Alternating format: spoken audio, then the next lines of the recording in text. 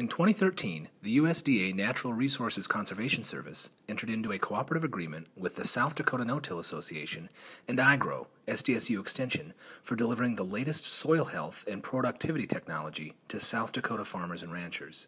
A series of 2 local events were held in South Dakota, in Lemmon and Fort Pierre. Good, thank you, Ruth. First of all, a little pep talk for Ruth. Wow.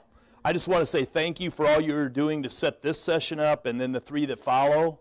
There's a lot of partners involved. I thank all of them. But Ruth, you deserve a hand just for all the work because you make it happen. It's easy for us to just come and give a talk, but you're doing lots of work for lots of months, so I know a lot goes into it. Thank you. Well, folks, I know that it may be tough to be the speaker right before lunch, and it might be tough to be the speaker right after lunch, and it's also can be the last speaker of the day. It can be tough. So what I'm going to do is just kind of have a little bit of fun with you. I tell you what, I'm not going to probably say a lot of things different than what you've already heard today, because what I picked up in a lot of the speakers was a lot of common themes, and I think I'm going to hit on some of them same common themes. I might tell it to you a little bit different, give you a few different things to think about. But roughly in the next half hour, I just kind of want to tie some things together, maybe give you a few different ideas, share a little bit of other information with you, and hopefully we can have some discussion too. So what I do want to do today is I do want to share a little new information that's kind of hot off the press last week about a cropping systems inventory that we've been doing in South Dakota. So I'll talk a little bit about that. And then kind of I want to say why we care. You know, why are we trying to measure these things? So I think there's a lot of important reasons about what's going on with soil health, and I want to just hit on a few of those. And a lot of them are going to be really focused on you folks, on the operators and the operation itself, but there's a lot of benefits that are off-site of that as well. So, and I'll hit on a few of them. So, real quick, I always say let's have a discussion. We're going to learn a lot better if we just do it together. That means if you really have a burning question right in the middle of my talk, don't be afraid to stop me. You won't freak me out. And I'm guessing I'll bet we'll learn a lot more from that, because you got to realize all the real experts in this field that are doing a lot of the research and studying it, and the people are making it happen on the land, they've already spoke. And so now you're speaking to really kind of a high-level bureaucrat with NRCS. But the one thing that I do bring to the table is a lot of passion for this subject, okay? Because I believe that this is like the most important thing we can be working on, I think, all across the country, but I'm going to just speak for South Dakota, and that's soil health. And it is our #1 priority at NRCS. It doesn't matter if it's on rangelands, it doesn't matter if it's on cropland, soil health is where it's at, and that's going to be our push, okay? Okay, first of all, this cropping system. So in the back of the room, if you haven't grabbed one, on the pool table, which makes an excellent place to hold displays or materials, is you can pick up a copy of the cropping systems inventory, and it's roughly an 8-page document that's got a lot of information in it. Grab some, take them home, share them with others, and study it. But roughly what this amounts to is that we, in our field office staff, we've got a route that they travel, and it is really designed to be statistical in nature, where they look at the fields on either side of the road and they travel through. And in this case, primarily what they're looking at is the type of system they see that was used to plant the crop. So we break that really into 3 types. I'll hit them really quick. No-till. When we define no-till, it's not just I till it in the fall and then I no-till it in the spring. No-till for us is really no disturbance on the soil surface or to the soil from harvest through planting or to planting. We do allow, of course, some disturbance to get the seed in the ground and to get some nutrients in the ground, but primarily very limited disturbance, okay? Then we're going to talk about 3 systems that really are full-width disturbance on a soil surface. We break them into 3 different categories really based on the amount of disturbance, the amount of residue that's left. Mulch tillage, we'll say there's more than 30% residue. If it's reduced tillage, it's going to be somewhere between 30 and 15%, or 15 and 30% residue. And then conventional tillage really is going to be really low residue.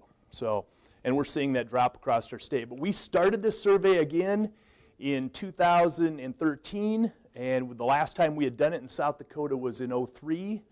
And really it was, why was it important for me? It was important for me because I just wanted to see where we were.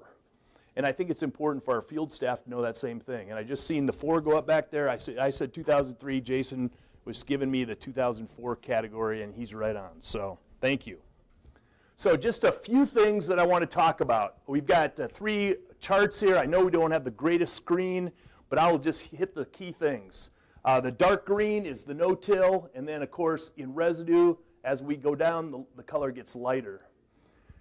2004, 13, 15 data. Bottom line of it was, in 2004, in South Dakota, we had 4.8 million acres of no-till, 37% of our cropland. Now in 2015, we're at 6.4 million acres of no-till. That's 46% of our cropland, okay? I call that a significant increase really in 12 years. I really do. I feel good about that. You'll also see that from 13 to 14, we only went up 1%, from 45 to 46%. But the key of it is there's 250,000 acres more of no-till in those 2 years. Now I'm going to tell you this is not the most statistically accurate survey ever done, or inventory ever done. But what I am telling you is the trend line, I think, is sound, and we can feel comfortable with that. So you're seeing really an increase in no-till, mulch till staying fairly consistent, reduced till is dropping. We went from 24 to 19 to 17, and conventional tillage is kind of staying constant, but this last 2 years it did drop some, but relatively low. But I'm excited about the fact that nearly half of South Dakota's cropland is planted with no-till planting methods, and I want that momentum to continue. So, you see a lot of positive things, and here we've got one of our producers just up here, and I really appreciate the fact of what those voices are doing for us. They are really bringing a lot to help us tell this whole story. So Robert's one of them, but we have many more. And this guide or this information that we publish is actually a way for us to help tell their story. So I think the statistics and the data that we're collecting are telling us there's definitely this positive trend, and the producers are backing it up. It's kind of neat to see that, you know, in Robert's case, Robert, Corson County, right? Yeah. So in just a second, I'm going to show you a chart of Corson County. I'm going to show you the impact you had, sir, just on the chart. So anyway, here's kind of a graph just showing no-till increasing over since 1985. And then we can actually take it down to the county level too, and that's kind of neat to see. So really, there's the impact that Robert had. In 2013, Corson County was 51 to 75% no-till, and in this year it's 75% or more no-till. So that's that guy right there. Just one of them, and others as well. But the key of it is that there is this trend that's happening. You will see that in 2004, we had 4 counties in our state that were 75% or more no-till up in this neck of the woods. We went to 13 counties in 13, or 14 counties in 13. We're up to 17 now. So there's been a gain. Central South Dakota's had that increase kind of along that river. I think a lot of the work that Dwayne has done and many other folks have just really helped us gain the ground there. This year, between 13 and 15, we had 8 counties that actually lost a few acres of no-till, but we had 13 gain. So the staff in South Dakota, we are starting to talk about this more. My hope will be is that when we repeat this effort again in 2017, we'll have no counties that lost any acres, that everything was a positive gain. And we just kind of see that keep moving forward. That'd be my hope. Joel Erickson at Langford, he's a little ways away from here, but when we talked to him about some of the things, he was telling us about the impact that it was having on some of his bottom line, his costs. He was telling he was seeing savings in fuel, equipment wear and tear, some of his inputs and things like that. His yields were still there. And his comment was, you know, I was watching my costs when corn was $7 a bushel, but he says, I'm really watching those costs now. And I think that this is a time where these systems that we're talking about and what these producers that are doing some of these systems can teach us is a great way for us to see how we can bring some of those input costs down. So now I've talked a lot just about the tillage system, right? Or the planting method, you know, that whole cropping system. And you could get the opinion from that it's only no-till we're caring about. And that's not the case. Okay, that's definitely not the case. This is way more than that. This is really about those rotations that have been talked about all day, cover crops.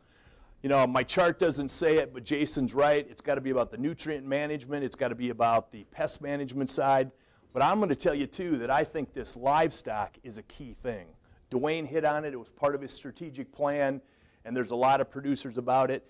And in South Dakota, the newly formed Soil Health Coalition, it's one of their things as well.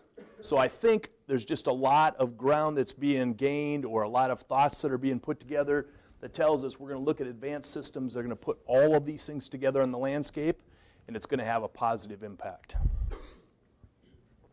So these diversified rotations, let's touch on that just a little bit. This is something that I wished we could measure better. I don't think we're there.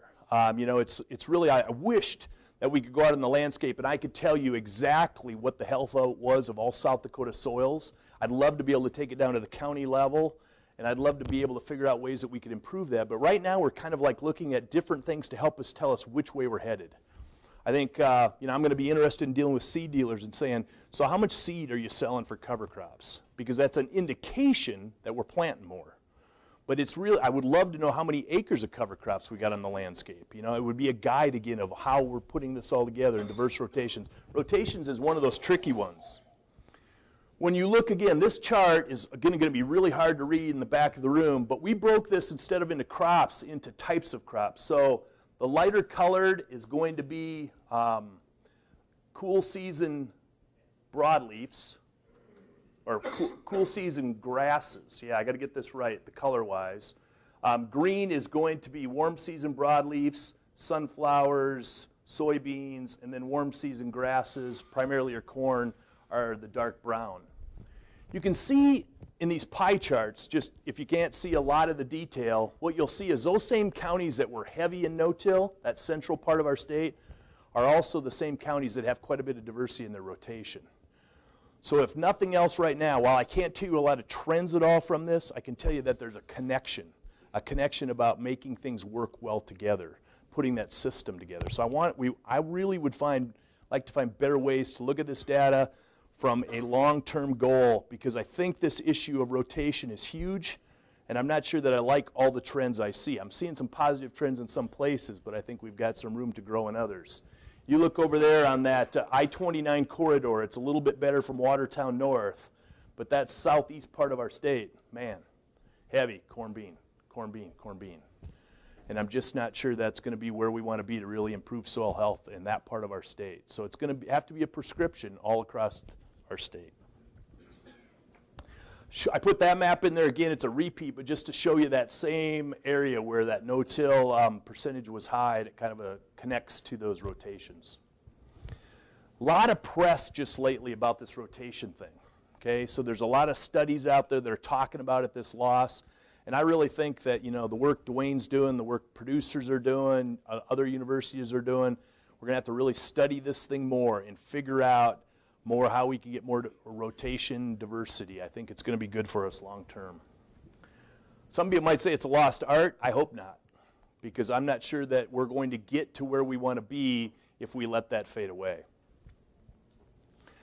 So we talk about diversified crop rotations, we talk about cover crops. Lots of producers putting to work. We've just had Jason speak to us, knows way more about cover crops than I ever will. We've got producers that are using them. The key thing of it is they're going to help us build soils. And in just a second, I'd kind of like to demonstrate maybe how that all comes together.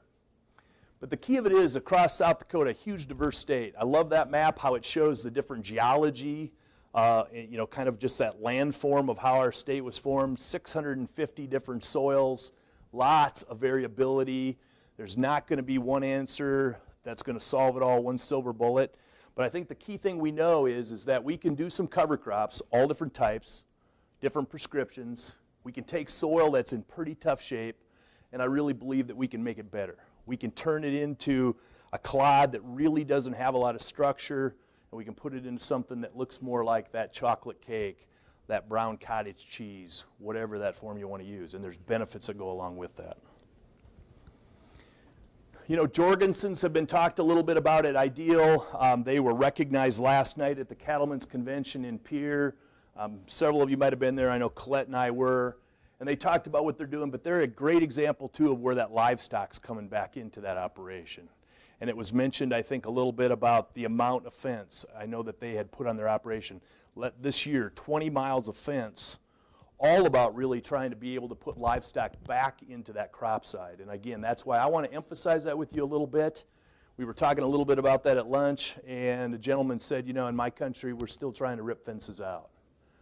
I think that may be a short-term mistake. Maybe the fence is not going to be of quality enough anyway for us to use.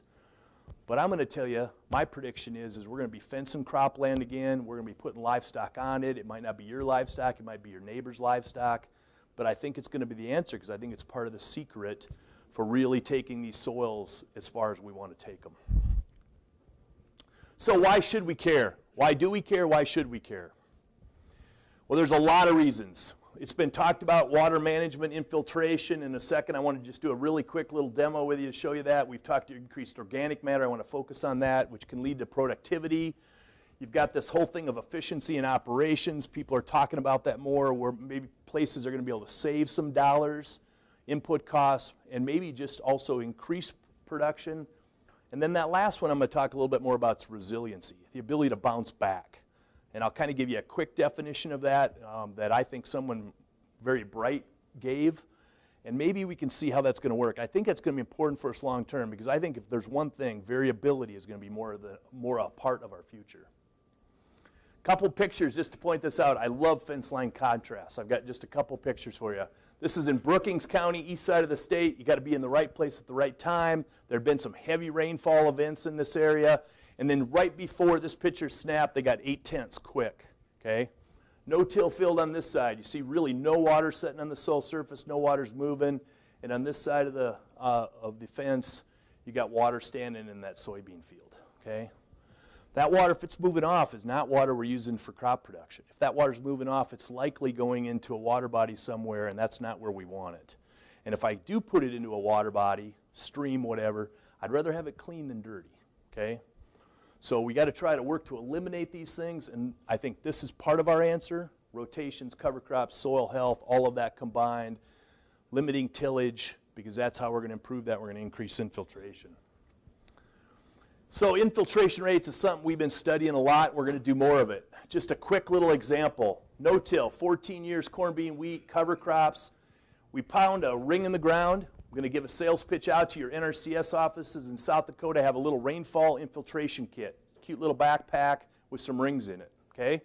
We'll get you more if you need it.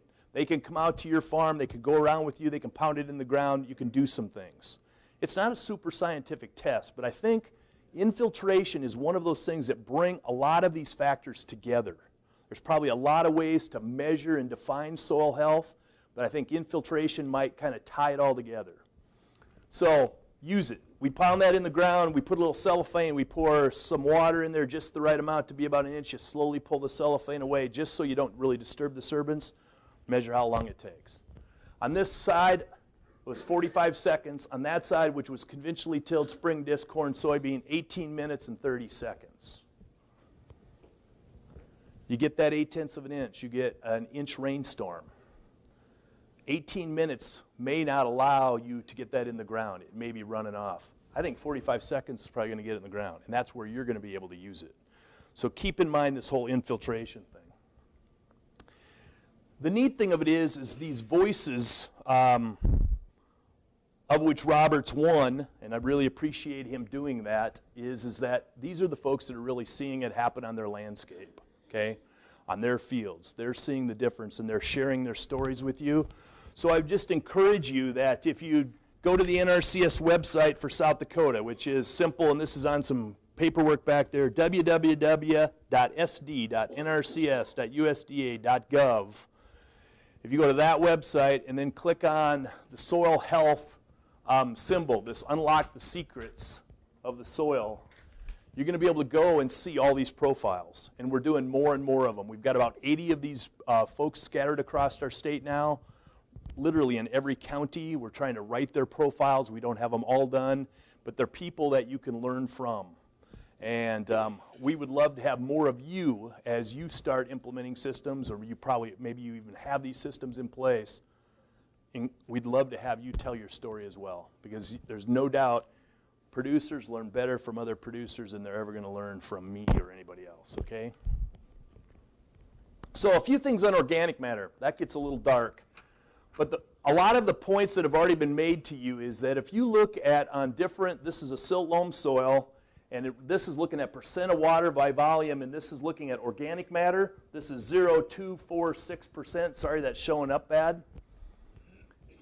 the key is that amount of available water capacity. So look at the difference when it happens. This line is meant to represent permanent wilting point. That's kind of when the soil will not release water anymore to the plant. This here is really meant to be the field capacity, the amount of water that can really be held before it wants to run out the bottom of the soil, okay? That's my very unscientific definition. Look at the difference when we get up to that 4 and 6% in the amount of water that's available. Same thing that's been said all morning, but for me, a picture's worth 1,000 words, and this picture just hits me and says, if I can increase organic matter, I can have more water that I can hang on to and use. We usually say that for every % organic matter increase, the soil can hold another 600 or 16,500 gallons down to 1 foot depth. And I've even seen some, I cannot say statistics very well sometimes, but I've even seen some that will even reference depths less than 12 inches for that 16,500 gallons. But the key of it is, you guys know if you can store more moisture, it's going to help get you through periods that are dry, and it's going to help you produce more bushels. So again, think about, I'm going to raise organic matter, I'm going to be able to infiltrate water, I'm going to be able to hold water, and I'm going to be able to use it to raise crops. There's also value in that organic matter, and I'm definitely not an expert in explaining this, but we've talked already about the nitrogen and the phosphorus and the potassium that's available in some of these nutrients, and there was a lot of discussion about Haney's test and trying to figure out how that can help us pick up some of these things. So just know there's value in that organic matter. Here it kind of shows some increase too, just about the value not only from a water holding capacity, but also in nitrogen and potassium as that goes up. So again, just a picture showing that value. So let me kind of bring us to closure here in just a second and talk a little bit about this resiliency thing. This is a quote that I actually had put on my wall in my office in Huron. And I did because really kind of into this soil health thing, but I really couldn't get a great definition of this health. And I think this kind of says it. You know, it's kind of like even human health. It's really the capacity for self-renewal. It's the capacity to bounce back. Being healthy isn't going to mean I'm not going to get a cold. Being healthy doesn't mean I'm not going to get the flu. Being healthy isn't going to mean that I'm not going to have to go through a surgery and have to recover from that surgery. But I think what most people tell you is if you're healthy, you're going to bounce back from those things better. I think the soil's the same way, okay? Conservation really is our part about what we learn on how to understand that and how to promote that or take care of that.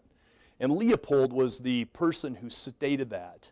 And of course, he's the one that the award that was presented to the Jorgensens was kind of named after last night. So again, think about that. To me, that health, that's resiliency. That's my ability to bounce back. There's going to be times we're going to bounce back. You folks, I've heard you talk some about your moisture, but what I've heard from a lot of producers across the state this past year is when they went into spring, they were looking for a train wreck. There wasn't a lot of moisture. Folks were talking bad. It was not going to be good. And a lot of producers would say, one of my best crops ever. Can't hardly believe it. When I think about what things were like in the spring and I think about how things turned out in the fall, hard to believe. It's not always going to be that way. It's not long ago, 2012 map in September that was showing some drought impacts across the country. There's a lot of folks right now in this whole climate change thing, and I know when you bring up climate change, some people get turned off by it. But I think that there's enough people studying it that are telling us it's going to be more volatile. There's going to be bigger swings. There's some things happening that it's going to be hard to dispute. There's people that are saying that before this decade's up, or this century's up, there's going to be they're calling it a multi-decadal drought in the Great Plains. So they're saying a drought that's going to span over 10 years in length is going to hit the Great Plains. Big impact. We just have to have our soils be as ready as we can to handle that. And I think by increasing their health, we can. Question here, sir. Are they blaming that on the amount of carbon in the atmosphere? Is that the base cause of this, what they're claiming is going to happen? I think that's definitely part of it. I think that it's the whole global warming issue, but a whole lot of other things are kind of like leading some people to that. Talking about all day, so keeping the carbon in the ground? Yep, and that's going to actually make it better. But we have released a lot of carbon that was in our soils historically to the atmosphere, and there are some places. Now what we're really trying to do is pull it back out and put it back in our soils. So in a way, it's storing it. which could be a great off-site value of all these things we're talking about, and I think will have value down the road as well. So it may not you just be paid for a crop that comes off your field, but you'll be paying actually to store carbon. It's being done in some places right now, so it'll be interesting to see if it comes. So the key of it is, again, I got to get my slide fixed for this color. It showed up good on my screen, but this roughly just shows that in 2012, when they looked at corn yields, in crops that were following a cover crop, the average yield was 114. This was across a broad part of the country, and without a cover crop, it was 103. So bottom line, this whole cover crop thing, what's the value? What can it do for us? How can it help us be resilient? How can it be ready for these times when we're not going to have as much rain? This is an example of how that can help.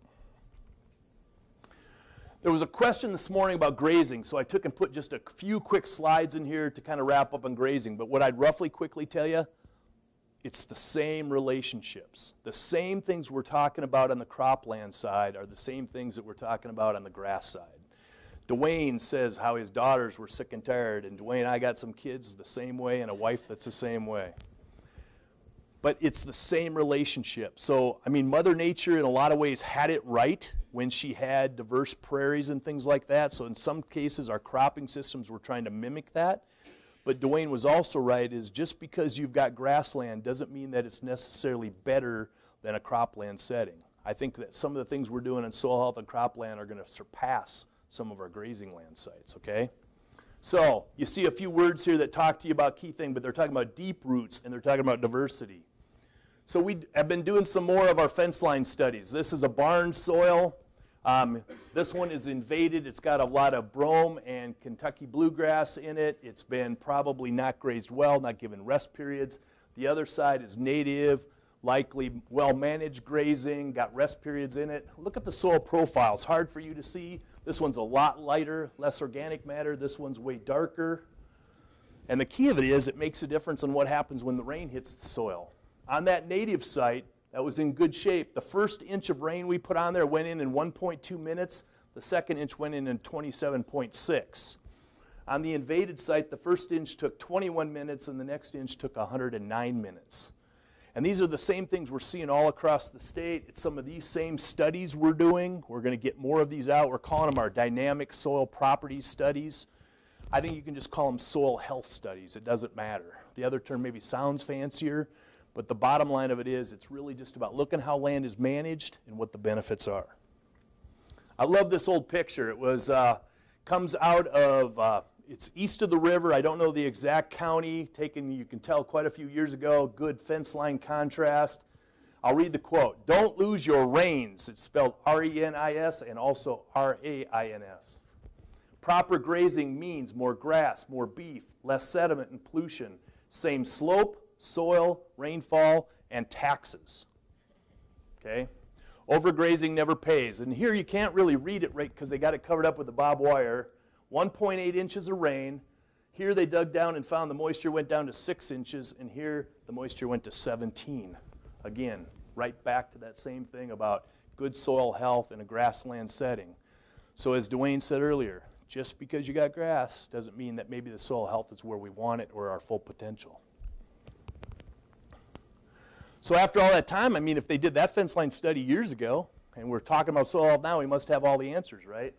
I tell you what, we got a lot to learn. Still got a lot to learn. But I think what we really know is that in that soil, there's a whole lot of secrets, but there's a lot of things going on to help us unlock them, and a lot of producers that are studying it on their landscape to try to figure it out as well.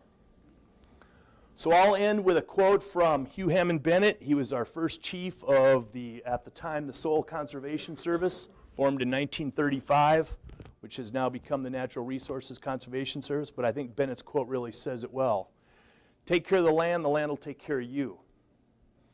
I think there's a lot of momentum starting with slowing down on the amount of disturbance we're doing on our cropland, putting diversity in our rotations, getting cover crops on the landscape, this whole thing with livestock coming back on it. To me, a lot of optimism. And a lot of optimism of we're taking care of the land, and the land will then be there to be resilient and be able to take care of us in the future. So I really appreciate the opportunity to spend a few minutes with you. I've got this little demo I want to do really fast, and when that's over, I'm going to let you go. Can I get this just to be a white screen? That'd be great. This is as scientific as they let me get. 2 tubes full of water, little chicken wire up here at the top, and I'm going to take 2 soil clods. Is that okay like that? I think that'll work. It's probably hard to shine light on it, isn't it, with that machine? It always has that vision of the sonic thing. Got it. So I can only show these to the folks in the front, but can you tell there's a difference between those soil? Yeah, okay. I better show producers. You guys are like, they won't believe you. Looks different, doesn't it? This one looks kind of like cottage cheese dried out, got some pores in it, and this one just kind of looks, it's like it's all together. This one is that same Ennett soil that I showed that one thing of. This one's continuously tilled, corn bean rotation. This is the one that's been corn and soybeans and wheat, cover crops, no-tilled for 14, 16, 18 years, quite a while. All I'm going to do is just drop them in this tube of water, and I just kind of want to watch, I want you to just watch what happens with these soils. And this is, you know, all this stuff that's going on that Mike talks about. I can't explain it all. I'm not sure he can explain it all, but all I know is that in this soil that I would define as healthier, it is going to be able to handle this water way different. And this is part of the reason that it handles infiltration way better and it doesn't run off, and it just is really, it's a much healthier situation. So I'll just put them in and we'll just kind of see what happens.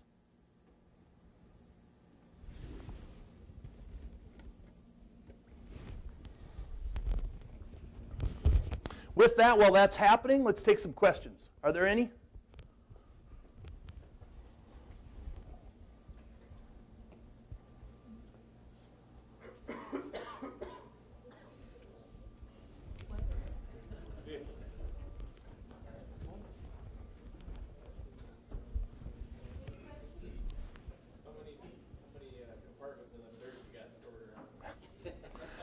Actually, our soil health specialist, Jeff Hemingway, collects that on his farm and on his neighbor's farm, right across the fence.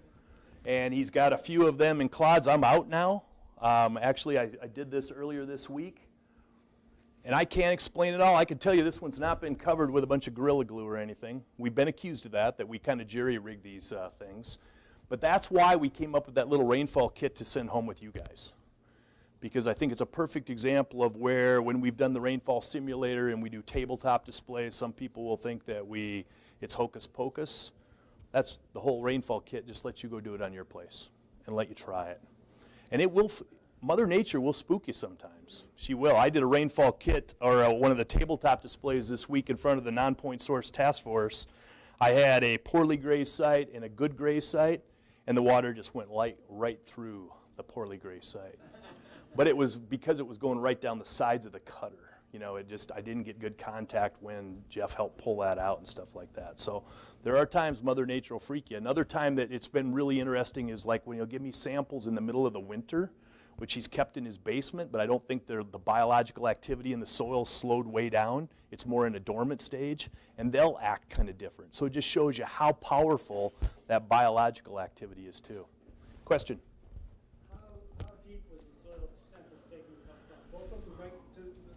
I'm gonna venture to say these are taken in the top 6 inches of the soil. Yes. Yes. Yeah. I wonder what happens when you go below that. I don't know. Anybody here want to take a venture a guess?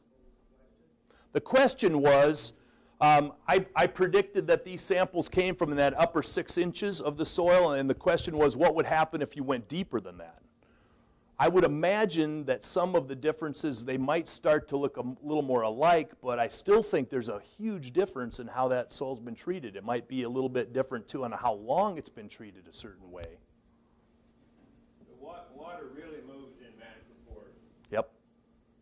So if you keep your structure at the soil surface, then you have these big holes, you know, and the water goes down the I showed you that. It's like they go down the macropores and then soak in the soil. Right. And this one was full of macropores. So it's not that the soil didn't go into this pedon or this piece of soil. It went in. But it's also held together by organic matter and some of all those other things that Mike talked about and you heard other speakers talk about. Again, way beyond my education level. I can't understand it all, but I can see a difference, and that's why I like to show it. And so if you had a soil surface with this kind of soil, and that's what happens to that surface, any kind of structure or macropores you've got to carry soil, they're going to immediately get plugged. It's going to seal over. It's going to look like that soybean field that had the heavy rain. This side is going to allow that water to continue to move through it and move down.